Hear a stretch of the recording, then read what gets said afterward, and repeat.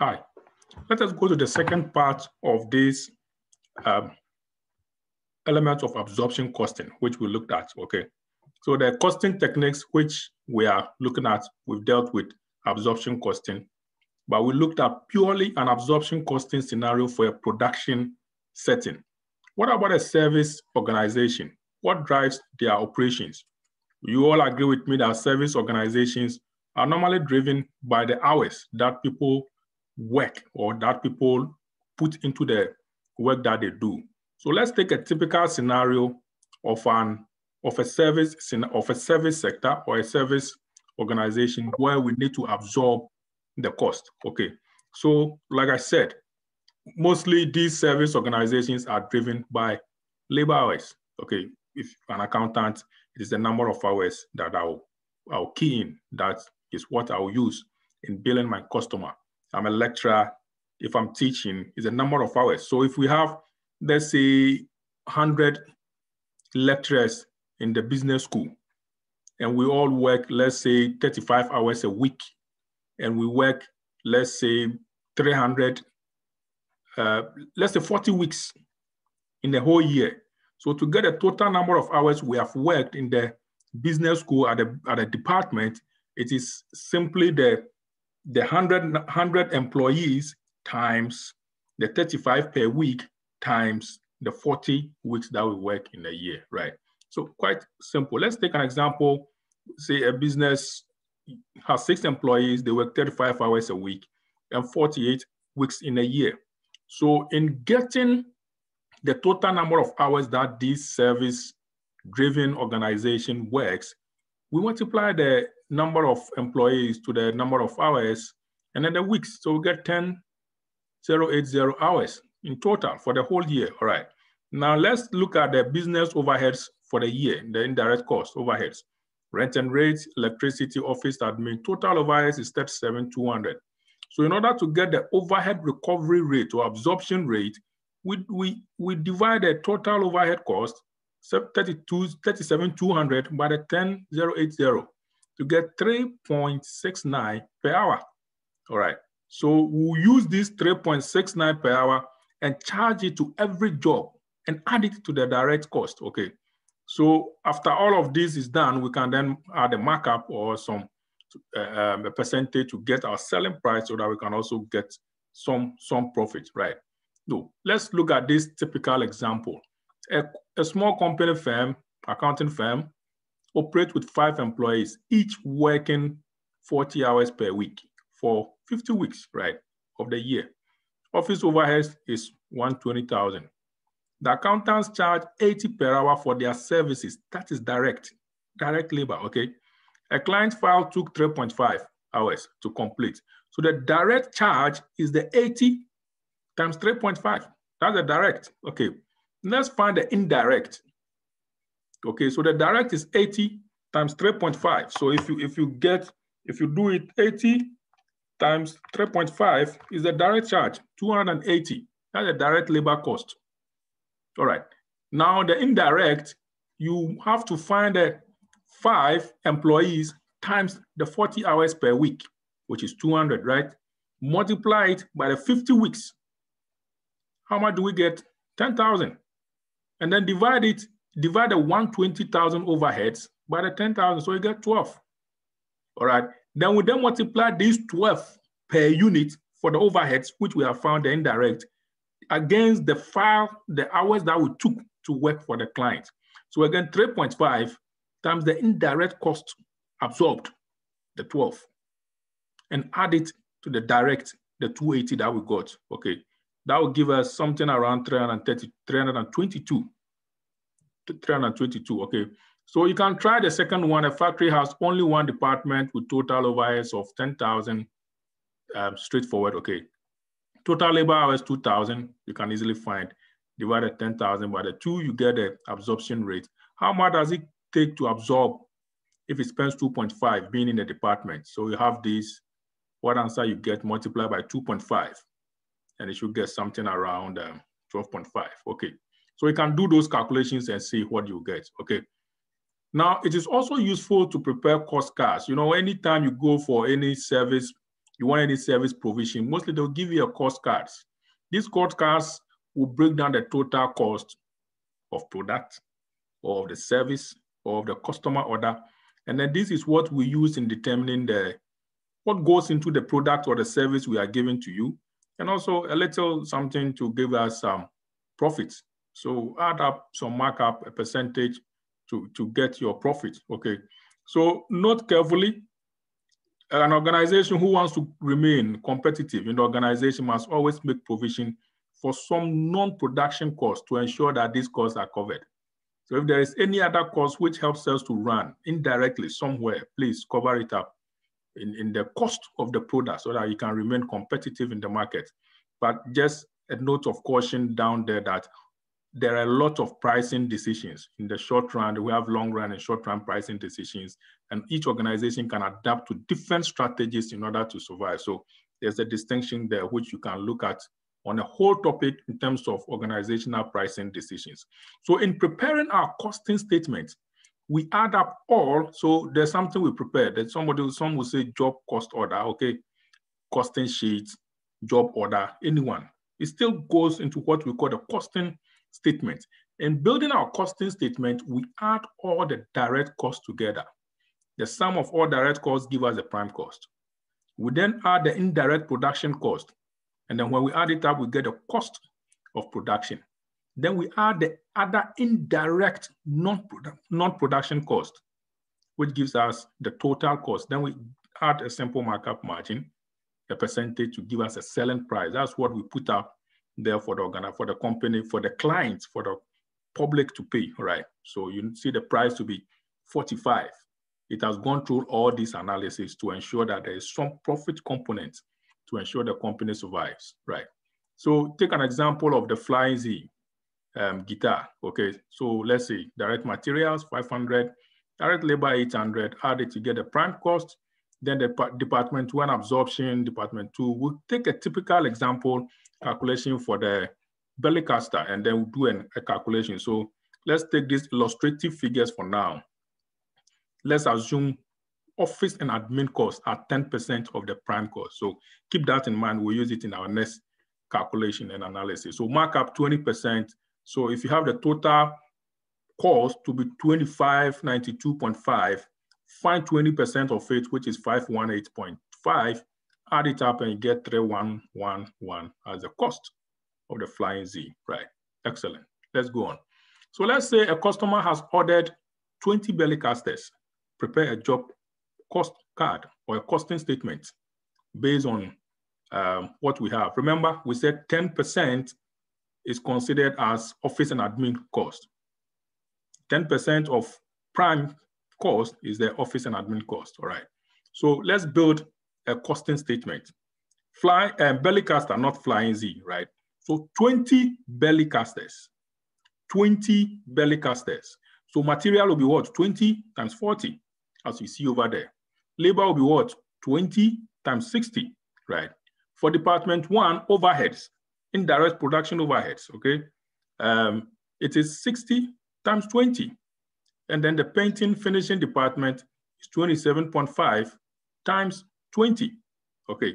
So if you take the solution or the illustration here, you get the figures there. So the material cost, like I was mentioning, multiply the 20 by 40, prime cost 20 by 60, you then, direct labor cost 20 times 20 by 60, sorry. So you get 1200, add them, you get 2000, okay, as the prime cost. What about the indirect production overheads? Use the absorption rate, which we're given 20 times 60 again, okay, for carpentry, giving us 1200. And then for department two is 27.5 times 20 Bellicasters, okay, which gives a 550. So add it up, we got cost of production, prime cost, we are prime cost, 10% of prime cost is assumed to be the cost of office and admin expenses. So we add it up, 200, and then we get a total cost of 2950. Find just 10% markup. We are assuming profit or markup, not 20% in the initial illustration, but 10% of it. So we get a selling price of Bellicaster to be 43.45. All right. So alternative approaches could be used, right? Alternative approaches could be used. Let's take this example again. A transport sector company, okay, this guy or this company has one bus. It operates 350 days per year. It covers 180 miles on the average per day. There are two drivers which cover each day. So for each day, somebody comes half day, the other person goes the half day. Then they park the car in the garage, right? They receive 50 per day. Fuel cost is 0.30 per mile, and garage cost is 10 per night. Remember, the car will be in the garage for the whole year, but it will work on the road for 350 days, right? So the garage cost annually should be for the whole 365 days. Whereas the others, we can only consider the real time that it works. The company pays 4,000 annual repair costs and 2,000 for insurance. Suitable units of service, the question is, which one should we use? Cost per hire, do you find any information about hiring there? If they want you to use hiring as a cost driver, you find it, they'll clearly mention it, okay?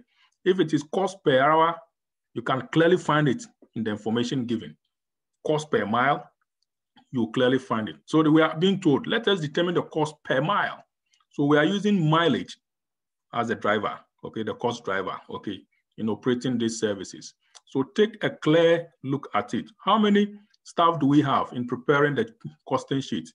2 staff, they get 50 per day, they work for 350 days, you get 35,000. Fuel cost was 0.30, okay, per mile.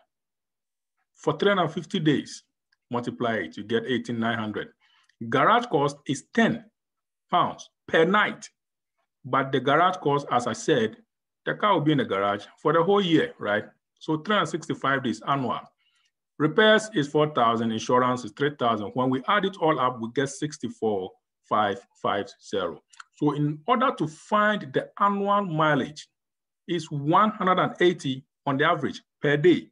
But we use the vehicle on 350 days, not 365.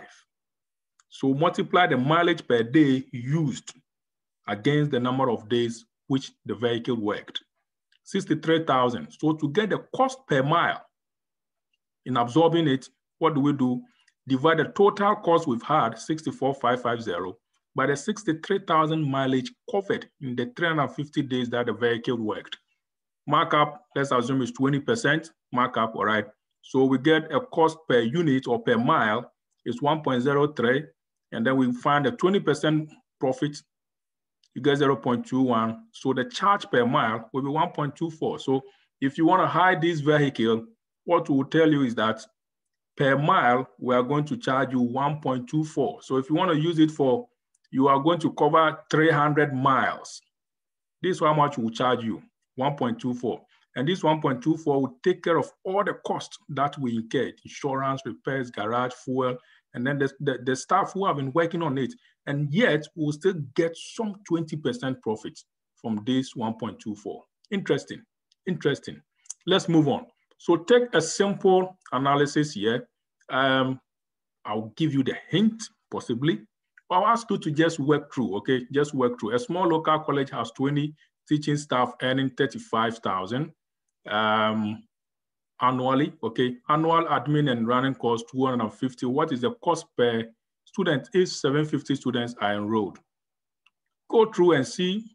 I can give you the hint. The answer will be between C and D. C and D. So work out and see what you get between C and D. A local hospital employs 50 doctors on average salary of 100 per year, 150 nurses at average salary of 24,000 per year. Admin and support costs are 8 million. If 20 patients are admitted and spend 2 nights, what is the average cost of hospital bed per night? So I can give you the hint. Roughly, it looks between 415 and 830.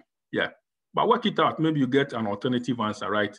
And then we can discuss it during the live sessions. So you've realized that we can assign cost, and there are some problems associated when we are allocating costs or when we are absorbing costs, okay? We can also easily calculate the cost when we know the approach to use. If it is a single unit, easy to do it.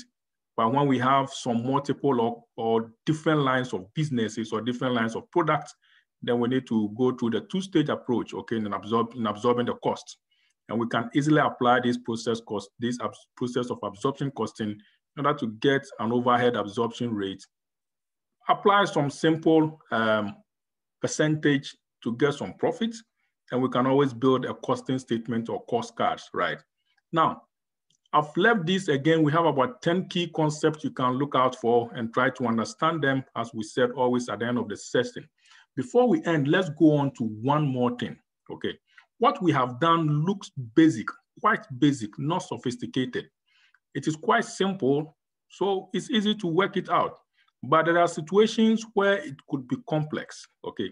Activity-based costing is used for situations or in scenarios where building the indirect cost into the product or service could be complicated and complex, right? Now, traditional absorption costing is appropriate for goods, for products, for services, which are similar, which are mass produced, and which have a simple production process. But for business processes which are complex, we normally use the activity-based because they are all driven by activities, all right? Now, we'll not go into more calculations because activity-based costing is the whole thing on its own, right? But let's just introduce you to the concept. So it is an alternative method of absorbing cost or cost allocating cost, okay? Allocating cost, let me use that term. More sophisticated, more complex, okay? The product is determined by a range of activities necessary. So activities necessary for production. Frequency of a cost driver reflects the level of activity. So we are always almost interested in the levels of activity to determine the cost. The amount of activities will reflect how complex the business activity is. And so ABC is used by management to improve our processes, to identify areas where we can do away with wastages and then build some production efficiencies. And what it does is that it helps organizations to produce more accurate cost of products and also build up a very accurate selling price for products which are different, okay, differentiated products. Let's take this example. We are dealing with carpentry department and painting department. That's what we did, right? For the absorption, we just use these two, and then we just find the hours and then allocated them per hour. Very easy, straightforward, right? But in activity-based costing, we ask ourselves, in carpentry department, what moves it? What are the activities within? Material orders, machine setup, sanding, finishing cost. These are activities that drive the carpentry. For the painting division, we're looking at spray and filling, quality control. So these activities, we need to allocate the cost to each of them, not to the departmental level. So you find the cost per unit for machine setup cost. And that is what we use in absorbing the indirect cost, okay? So it is consistent with a modern production process where we get the input resources, primary resources, and then we convert them as output to the customer using the activities or the processes we have to convert these raw materials to the finished products, okay? So it is quite interesting. Let's take this analysis and see. If the product is a single product, simple, there's no differentiation in the product. We produce only chairs. Simply divide the overhead by the number of units, and then you get the overhead per unit, right? Overhead cost per unit. If we have two or more products, the processes are few departments involved. There are no product differentiations. We are dealing with belly caster, guitar. We are dealing with flying Z, guitar. No differentiation. Use absorption costing to identify the indirect production cost that will be included in the product cost. But if we have two or more products, they are not simple. The processes are not few or simple. They are complex, and all the activities involved are varied. Differentiation in terms of product is high to medium. We use activity-based costing, right? So both activity-based costing and absorption costing follow two-stage approach in assigning cost to the department, okay? So activity-based costing we use as two-stage approach to assigning this indirect cost to the department. But note carefully, activity-based ABC will use the cost divided by the activity. Absorption costing will use the rate by the cost by the the hours to get the rates. Okay, so activity-based ABC, like the name sounds, we use activity-driven. All right, good. So take a quick answer. Let's take a quick quiz, and then let's see how we get. Which of the following statements are true regarding absorption costing? Absorption costing uses a two-stage allocation process system. It's true. We found it, right? Absorption costing is less complex, that is true, than ABC, but more accurate. No, it is not more accurate than ABC, right? Absorption costing is less complex than ABC, yes, but less accurate, yes, that's true. Absorption costing is most suitable for products with high degree of differentiation. No, not for high degrees of differentiation, right? That's for ABC. Which of the following statements are true regarding ABC? ABC usually has more activities than absorption costing. You will agree, yes? ABC is more accurate than absorption. You will agree. But less complex, no. ABC is more complex. ABC does not use a two-stage approach, no. ABC also uses a two-stage approach, okay? So that statement is not true. ABC is more suitable for products with high degree of differentiation. Perfect, right? So that's it, very easy to understand and very easy to get it. So I'll kindly suggest that try and find the tutorial questions, okay? And when we meet, we'll go through the workshop solutions, the tutorial, the case study under the costing method. Very easy, the questions are very easy. Nothing is so complex, okay? And trust me, management accounting is lovely. It's very lovely. See you. Thank you.